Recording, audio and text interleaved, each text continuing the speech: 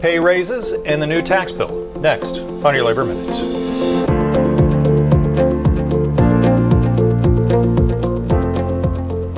Hello, I'm Mark Harrison. With recent announcements by major corporations that workers are getting pay raises, many would think that the tax bill signed at the end of last year is working. But for whom?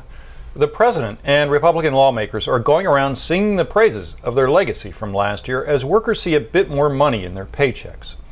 But who is really about to see more money?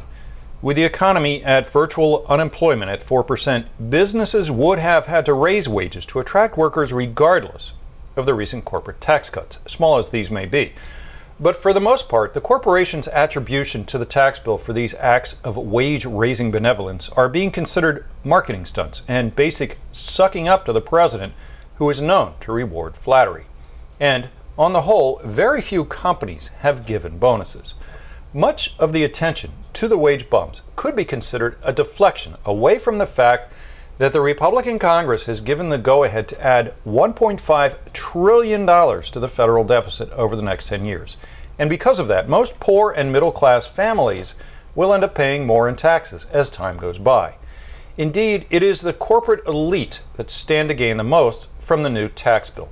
For example, Walmart, which is touting its $700 million in wage hikes and bonuses, will now spend $4 billion buying back stock, which will drive up the price of that stock, benefiting its investors and executives who receive much of their compensation in the form of stock options.